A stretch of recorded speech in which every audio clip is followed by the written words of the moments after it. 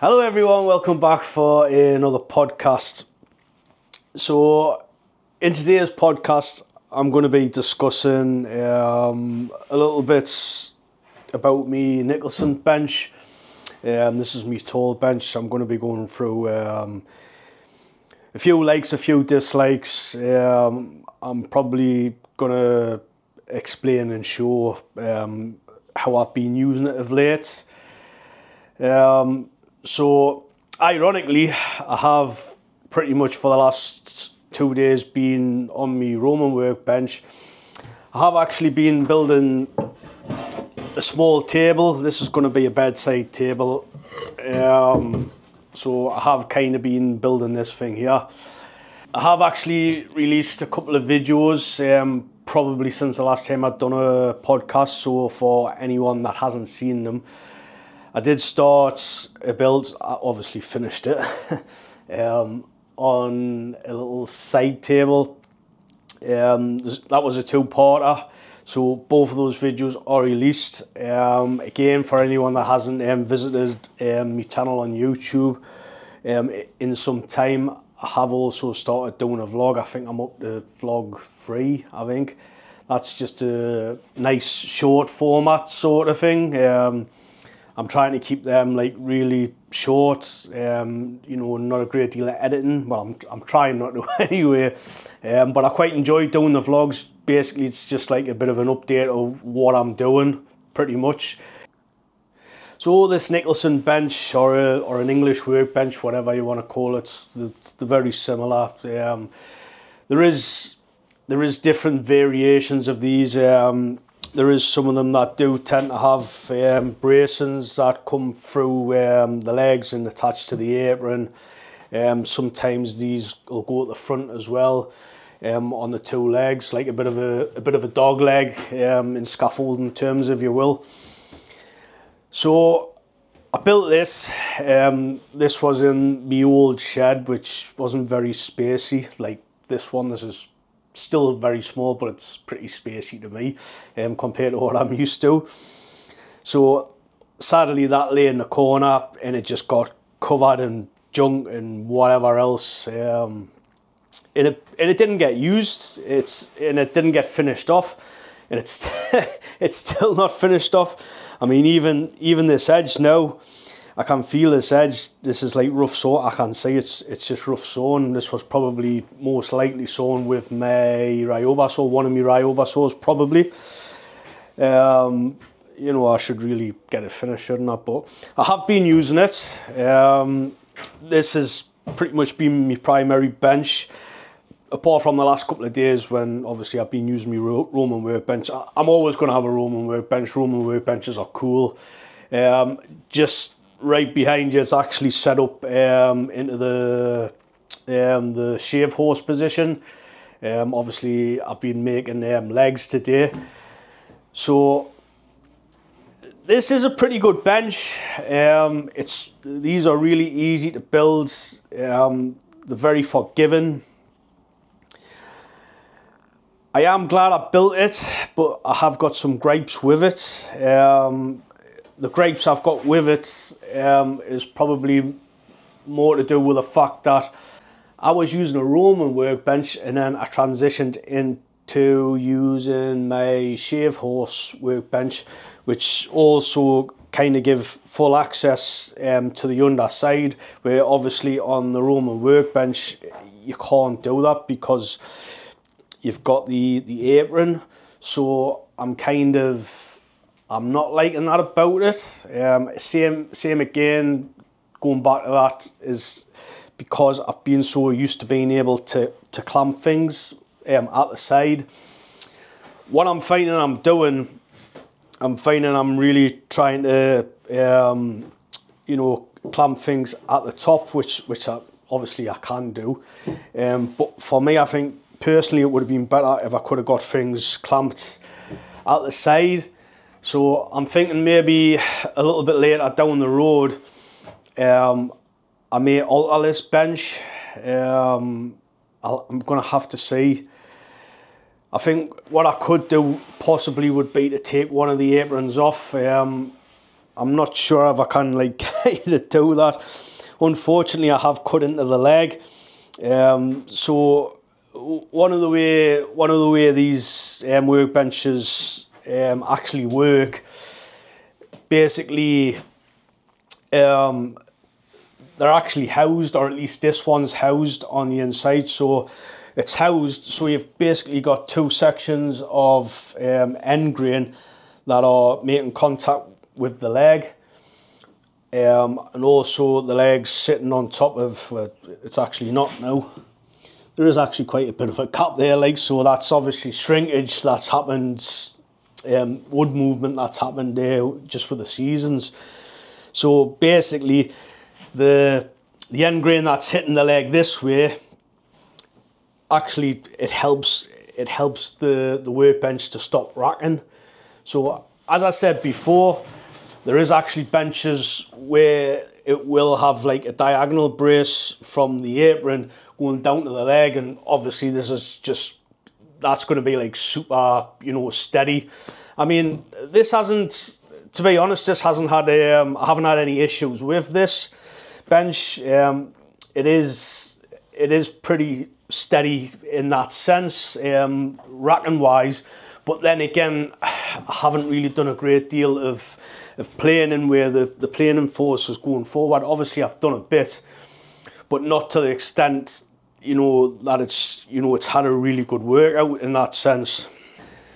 One of the things I do like about this bench is the width of the bench. The width is absolutely awesome. So the width is just shy of 2 foot actually. I thought it was a bit bigger than that. I don't know why I had 3 foot in my head for some reason. I don't know why, but no, it's actually it's 2 foot and 1/4 inch. But that's quite a lot for me, you know, when I'm coming from, you know, I think the Roman workbench behind you is about 13 inches in width, and I think the Sawhorse workbench, the main top, that was only, I think that was about 15 inches. Obviously I did have the ply shelf at the back that could be removable, so on and so forth, but it wasn't kind of usable in the same way that this is usable. Obviously, you know, it's like, it's a full 2 foot length, which is really cool. The length of it, again, I really like the length. The length is 6 foot. If I had a bigger shed or a bigger workspace, I would most likely have something a lot longer. You know, I don't know if you are familiar with the Mortars and Tenant magazine. Those two guys in America, somewhere in America, they have like a really long workbench. It's like super long. You know, and you can understand, you know, why they've got something so long. Obviously they've got the space to do that, and that's absolutely awesome. It just opens up a lot of possibilities. Plus you're going to be able to have multiple setups on the bench, which is quite cool. You know, if you're making furniture, you can have like a kind of dedicated stations. You know, some people will have like a dedicated like sharpening station. Let's just say it, and how easy and convenient it is to have a you know, a sharpening station. You might do the same sort of thing on the bench, but obviously rather than the sharpening station, you might have a dedicated space where you're, I don't know, like a shooting board portion, you know, where you're playing an end grain. You might just have it set up there. You may have a couple of benches, you may have a couple of vices scattered along the bench. Again, really cool. But for all intents and purposes, this is really cool. I like it's how it is. You know, it is long enough. So another thing that I do like about this is that the apron and the legs are flush. So I've never had cores for it yet, but this would be really cool if I want to clamp something to the legs. Again, like I said, I haven't had cores for it. Maybe if I was doing I don't know, maybe a a dovetail blanket chest, and I was cutting the dovetails, you know, yay high, which I probably wouldn't do because I'd probably cut it at the end of the bench, because that's how I like to cut dovetails now with my Japanese saw. But if I fancied a change and I was going to do it, you know, standing up, I could really clamp the board to the leg, and obviously to the sides of the apron. I have actually been using the apron to clamp things too, but it's only been the first, like, what, foot past the legs. I have actually got, what's that? Yeah, so that's like 13 inches. I've got 13 inches from the edge of the bench itself to where the front of the leg is. Obviously it's symmetrical both sides. I did actually build it like that. So one of the reasons I did build it like that, if memory serves us right, is that I did actually want to put some sort of a drawer in there. As far as I'm aware, this is kind of like a Paul Sellers thing. Paul Sellers has drawers, which in essence is pretty cool. It's a good idea. But for me, because I'm using holdfasts, I don't believe Paul used holdfasts. I haven't really seen him use them. He's most likely owns some holdfasts, but I don't see him using holdfasts. So obviously, because I'm using holdfast, I'm using primarily at the moment. I'm using pretty much maybe the first half of the bench. You know, and I'm using holdfasts primarily, like the first, say, a quarter of the bench. Let's just say. I've only got, like, how many holes have I got in this? We've got 4, 5, 6. I've only got 6, like, dog holes in the whole entire bench. I did want to put some more in. Obviously, I want to put some in the apron, but at the same time, I didn't want to go, like, gung-ho with it. I mean, I put these 4 in, the 4 in the line, and I feel that they're kind of not in the right place. You know, when I've been kind of working with it, I feel these rows that are running down the length to about halfway point, they should have been more kind of to the edge. So I mean, from the edge, what are these? These are like 5 inches from the edge of the bench to where the centre of the hole is. And what have I spaced these out? I've spaced these out at 10 inches. I've also done one a bit closer to where the join is. So I have got like a bit of a gap here. On the centre piece. This isn't a one piece top. It's a split top, which I prefer, and I think it's kind of a must, because you run the risk of splitting the top if you don't do this, especially with the way the legs are constructed. The legs are constructed. How are these constructed? I had a look there, you know. I was going to say Mortison tenon joints, but they're not Mortison tenon joints. These are dovetailed half flaps. So you can kind of see at the bottom, pretty much just where the wheels are attached to the legs themselves. That's like a dovetailed half flap joint, and it is the same at the top. These are just glued and nailed in. Haven't had an issue with it. The joints still seem really tight. Obviously that's what you want. While I'm down here, you can actually see the bolts. These are just butterfly bolts holding the aprons obviously to the legs. And you can actually see the housing joint here.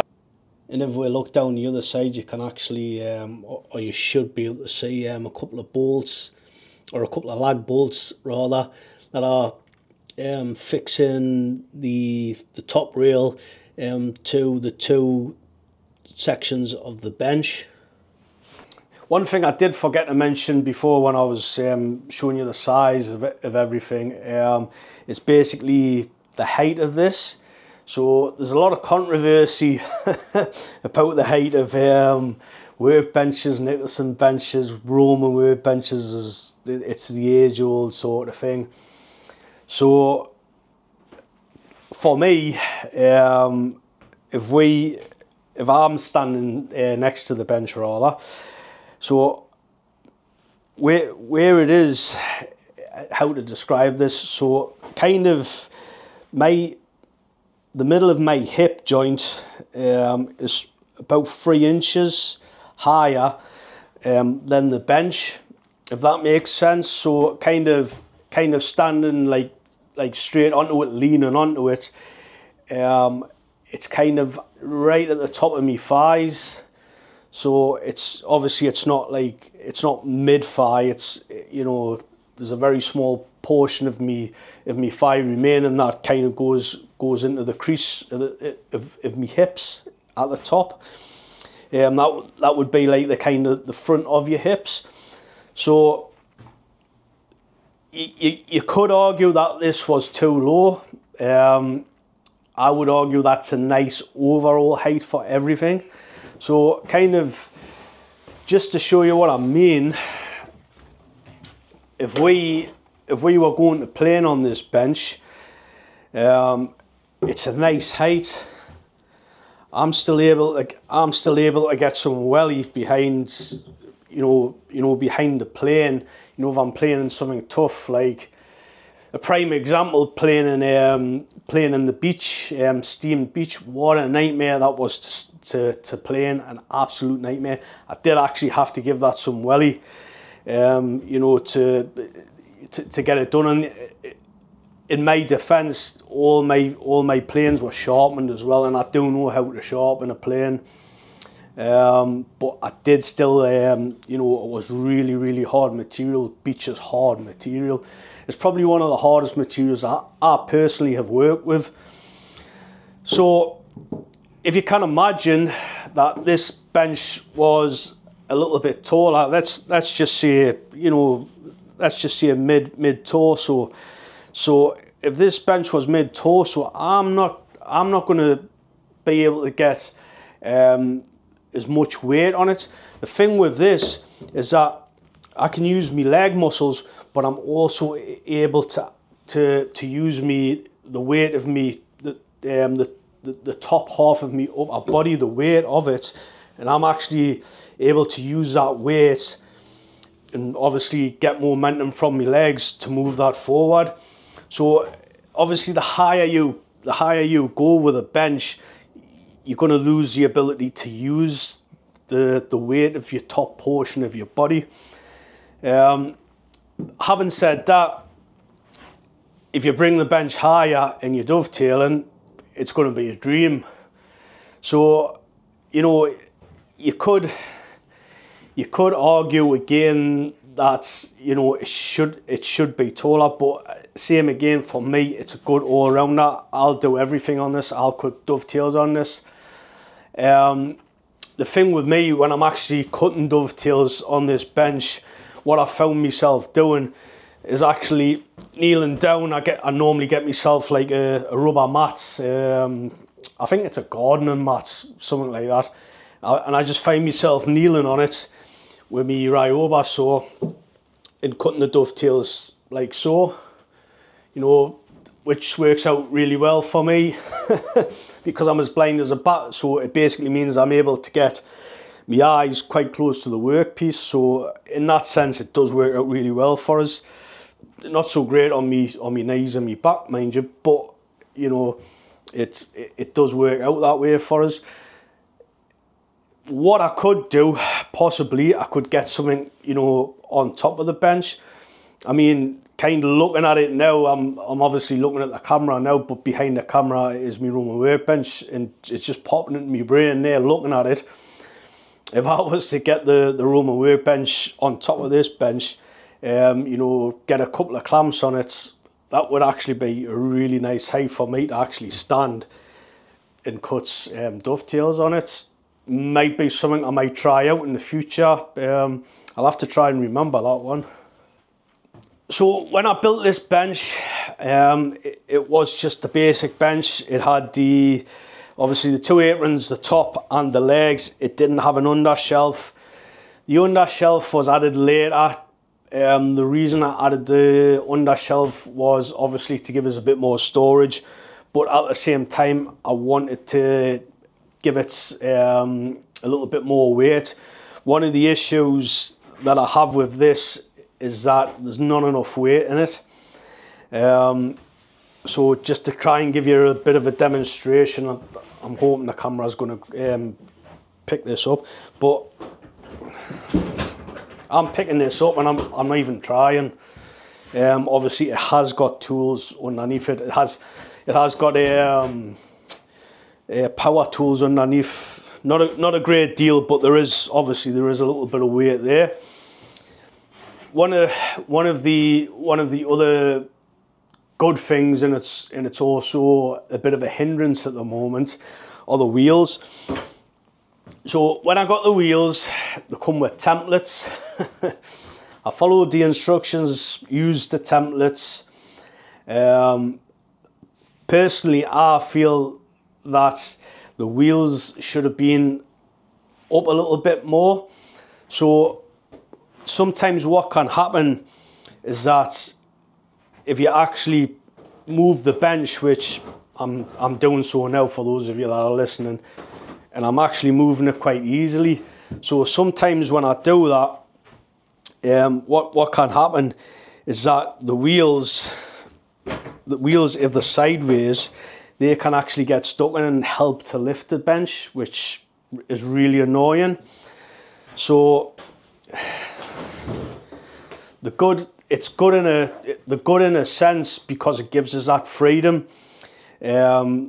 Sometimes I like to have the bench against the wall of the shed where the window is. Obviously I'm getting natural light coming through the window, which obviously helps us with my eyes because my eyes are really bad. Natural light is always going to be better than any sort of artificial light, in my experience anyway, to help you see your pencil lines and such. I find that to be true. So it is nice when I'm marking out to have the bench next to the window. But when I'm using maybe the saw, this big fella, obviously what I've been doing, I've been keeping the workpiece here. I've had to usually put a peg in the first hole, and obviously I'm just using this saw. So I've primarily been using this saw to cut things to length as much as possible. That's pretty much just to get us familiar with this saw, to pretty much how to put it. I'm basically learning how to use this saw. I am obviously getting a lot better. The thing with it as well, I'm kind of veering off topic a little bit here, but it's really quick. When you learn how to use it, you can actually cut material very quickly with this, which is always good. But one of the things about it is, every time I want to use it, I've actually got to bring the bench out. I mean, so unless I'm marking out, I do actually try to keep the bench like pretty much how it's situated at the moment, which, it's about maybe 2.5 foot away from the wall, so that gives us access all the way around this bench. So I can actually plane from this side, the right side, if I'm using maybe my Japanese cannon, and obviously I can go around to the left side of the bench if I'm just using my traditional Western planes. So I do find myself kind of moving all the way around the bench. I do tend to stick to this side. I don't know if I pull the whole bench a little bit more forward, I don't know if I would be, like kind of using that like that end of the bench, I don't know. I really don't know. So how I've been using this bench, some of you probably would have seen me using this bench if you follow us on social media, on Instagram or Facebook. I do tend to post a lot of reels, like video footage of whatever I'm doing, and some people do pick up on the techniques that I'm using or the ways I'm doing stuff. So what's been my friend of late are these rubber mats. So these rubber mats, these are I think they're sold as kind of like under mats, like non-slip mats, if that makes sense. So they're really good. So if you've got wood and you sandwich the mat between the wooden worktop and your workpiece, you will get like a lot of friction. So as I said, this has actually been my friend. So I've actually been putting this this square dog into the hole at the end. So it's obviously a rounded peg, but I've left the ends square. So this is really nice when you're cutting kind of joints. So there's quite a few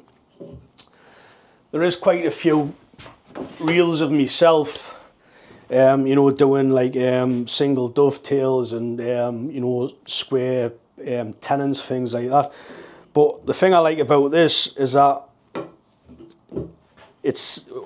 once you've got it in place, you're using your hand to clamp it.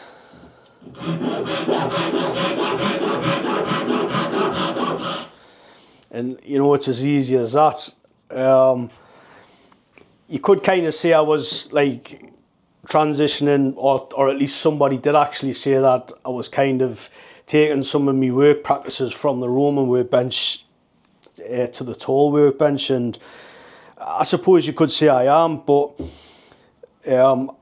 that's super easy. I had quite a few people laugh at us about that, but it's so easy.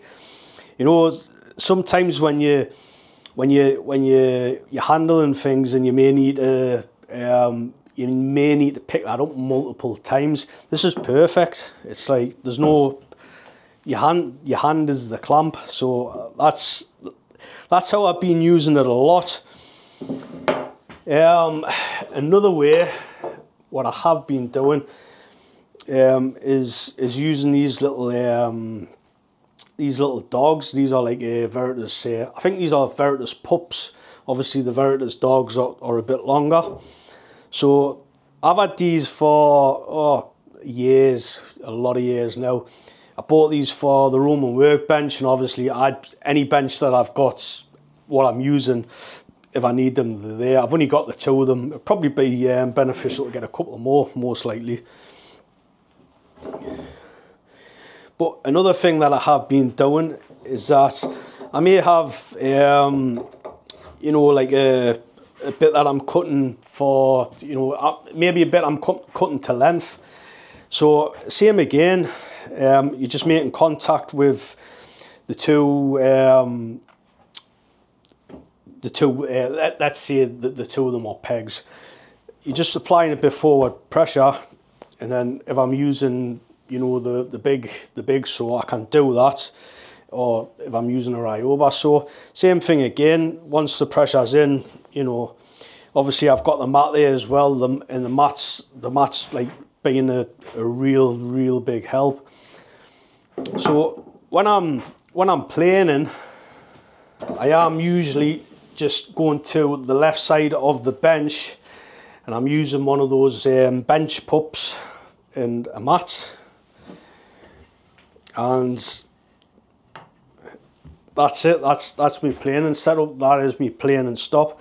So because I'm using the mats, the workpiece doesn't want to glide like left to right. So if you're not using a mat, it's so easy for it to slide. But as I said, the mats it's been absolutely awesome. So I use these for absolutely everything. I've been praising these mats up for such a long time. So another thing that I did do, when was it? When I was making the side table, I did have to actually resource some. What did I resource? Some beech. I had to resource some beech. So obviously I haven't got a vise on this bench, and I'll be pretty honest with you, I don't really think I'm going to put a vise on it. So same again, I used the mat, and what I've done, I actually done it on the right side of the bench, but just obviously I'm filming now. So basically I got, same again, the rubber mat, put the rubber mat over the edge, and I used a few clamps. So one of the good things about these types of mats is that they give so much more grip to the workpiece. It's absolutely unreal. So one of the problems when you're actually using tools or a saw in this sort of fashion, most of you that have done this sort of thing will know that the workpiece actually wants to move in the way the force is going. So if I was to use a saw running this way, it would be all right. There would probably be a little bit of vibration because it is quite, you know, away from the bench. But it would be fine in the sense that it wouldn't move in the clamps. So if I was using, say, a saw and I was cutting along the length of the plane, should we say, the plane of the bench, the length plane of the bench. If I was sawing in that orientation, this would want to pivot. So what this does, this mat helps to prevent that. So, you know, so that's pretty much how I would do it. I would be standing at the end of the bench, and I would just be sawing like so.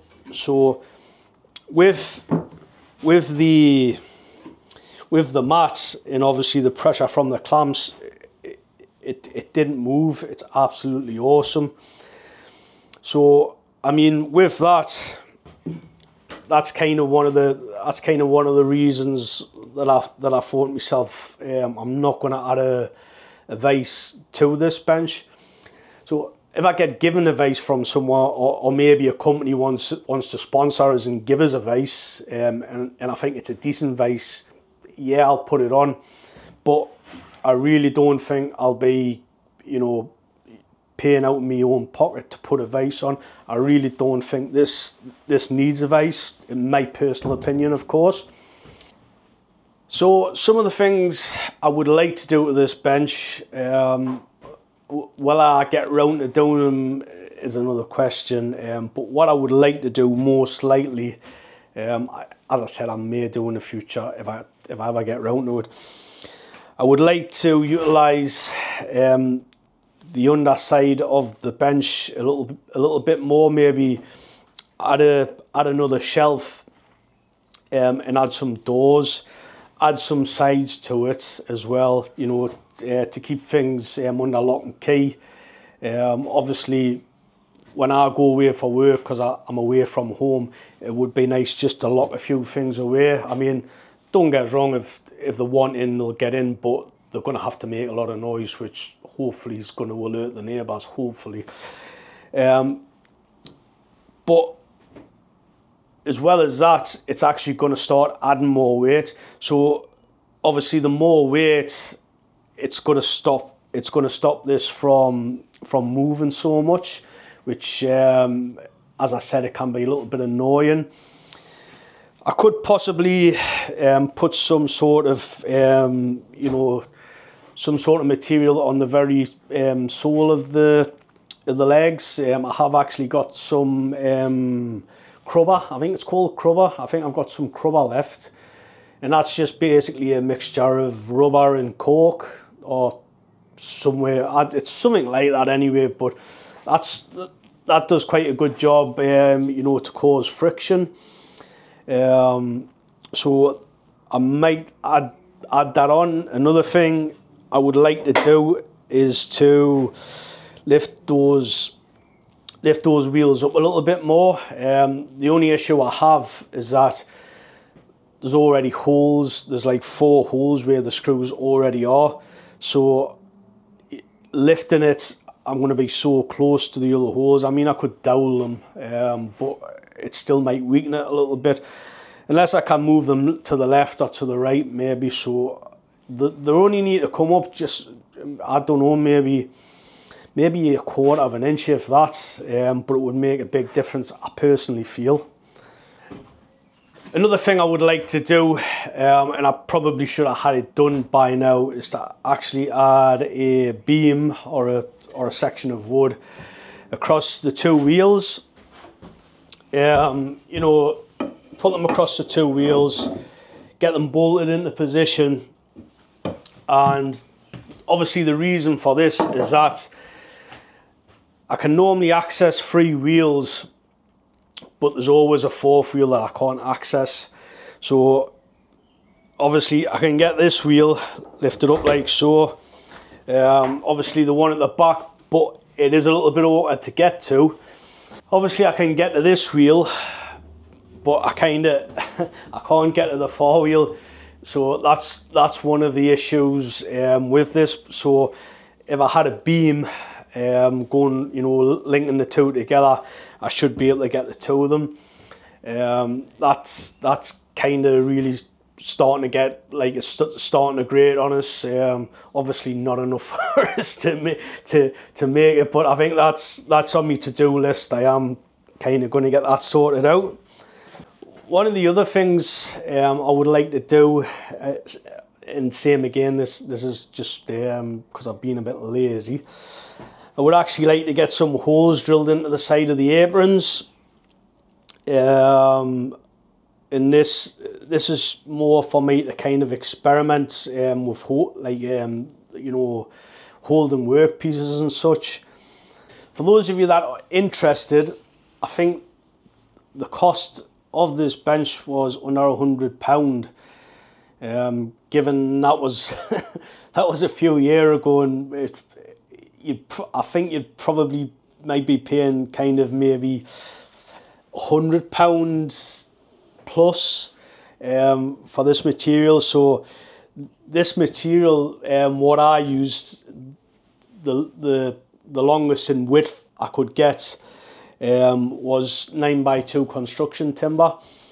So as I said earlier on in the podcast, one of the issues with using this sort of material, I think, like, this is like a type of pine, you know, I think it's you know, European redwoods, something like that. The issue with it is that there's not a lot of weight to it.